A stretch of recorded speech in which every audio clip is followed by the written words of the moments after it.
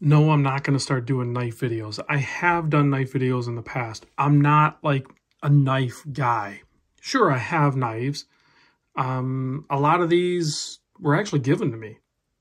I don't know, actually, I don't know that I bought any of these. These were all gifts to me. And this one I did buy. So this is the video I want to make. I want to make the video basically a non-knife guy that is slightly... I mean, I know enough about knives to probably buy a knife, which I did. But other than that, it's not my world, right? So what I want to say is, why did I buy the Guardian Tactical Recon 035? Because in that price point, yesterday, I don't know whenever this video posts, but I bought this yesterday from the time I'm videoing this. And I checked out the Kershaw Livewire. Actually, really nice knife. I really like that one. These are all about $300, give or take, right? They're all about $300 out the front automatic knives. I wanted an out the front automatic knife because when operating it, and I do intend to use this, it takes up less space. And what I mean by that is, for example, this is an auto. This is too large for me to personally carry. It's not a size I would carry. But to operate it, you need all of this space, right? Because that's how much space it takes to operate it. Whereas if you have an out the front auto in the size that I think is a good size for everyday carry, it takes up this space. The physical size of the blade extended from the body, that's the space that it takes. So it's easy to pull out of the pocket and not worry about anything that's around it, because often, the reason I say that is because oftentimes I'm in tighter quarters and I don't want it to like hit anything or do anything. I want it to be a controlled space. I know that's a very niche reason for wanting it, but that's my reason for wanting the out the front auto. So I checked out the Kershaw Livewire, almost bought that one. I'm gonna, like, my original knives that I had back in the day, they were Kershaw knives. They were very popular. They marketed them. They were available everywhere. So I do like Kershaw. The action on it was really nice. A little light, meaning that when you're operating it like here, it's smoother and lighter, which is kind of good for me. That's why I almost bought it. The Hogue Exploit was also a contender. And I felt like the action would break in, meaning this part, not the action inside, but this part here that I'm interacting with. So the Hogue Exploit was a contender, but the body of it was a little bit bigger than I wanted. But the grip on it was nice, and it better be, because Hogue makes grips for firearms as well. Microtech Ultratech, obvious choice for most people. It is a well-known knife, around the $300 price point, top quality. I've owned a few Microtech in the past. I've always sold them. I don't know why. I think I know why, and I'm going to talk about that at the end. Benchmade Shootout. Now, this is the Benchmade Shootout is it's like this material. What is it called? FRN or something. So it had a little bit of flex to it. I didn't like the colors. Other than that, I actually really liked the knife, the Benchmade Shootout.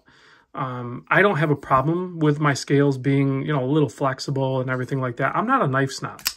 So that was a contender. I just didn't like the colors on it. That was legit the only reason I didn't go more towards that one. Benchmade Phaeton. That was another one that I actually was very, very interested in. Do I have any Benchmades? See, I don't even know what I have. So these are Spyderco's. I do have a Benchmade knife, but it's a really old one, and it's just a standard operating. But again, I'm going to talk about the main reason why I went with this one. Two reasons, actually, I went with this one. One, if I zoom in,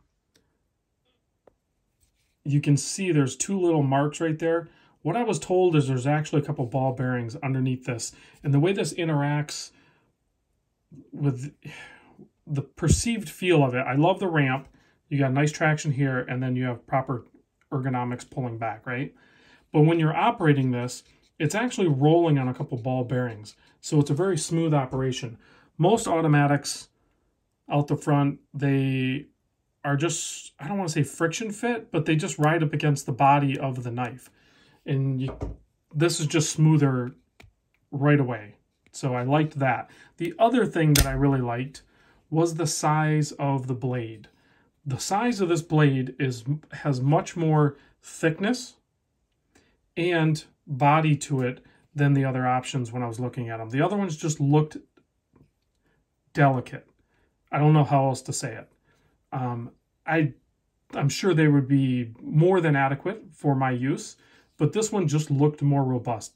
Part of it obviously is, you know, the thickness, but also the stone washing on it. I typically don't go with Tanto, but I usually like drop point, but this one just looked really cool. Plus I know this green, as I use it and wear it, is going to patina and show marks and scratches, and it's going to look awesome. So I'm excited to put this thing to task and use it. It's Emax or LMAX steel. I don't know anything about the steel, guys. You guys are probably way more knowledgeable on this stuff than I am. So feel free to educate me if there's something I'm missing. You know, I'm willing to learn, and I might occasionally do a knife video. But it's not my main hobby. This I actually picked up for practical use. In the office, in my environment here, honestly, this is what I use. I use the James, and I'm due for changing out the blade. This is what I use for cutting down boxes, or opening boxes. For breaking them down, I actually use an old assist opening Kershaw, big knife that I've had for a long time, and it holds an edge incredibly well on it. I've only sharpened it like a couple of times. But this right here is what I use for opening boxes. This thing right here, I'm going to actually use at work, and I'm going to use it. I'm going to tear it up a little bit. It's probably going to get broken or damaged at least. So I'll report back on how well it holds up. I'm a little concerned about gunk and dirt and stuff like that, but they can be taken apart and cleaned. So there it is. Let me know what you guys think. 3.8 ounces. I know I didn't cover the measurements. There's tons of videos out there covering all that, but 3.8 ounces, I'm good with that. I'm sure I could have went lighter, but I'm good with that weight. Thanks for watching. I'll see you on the next vid.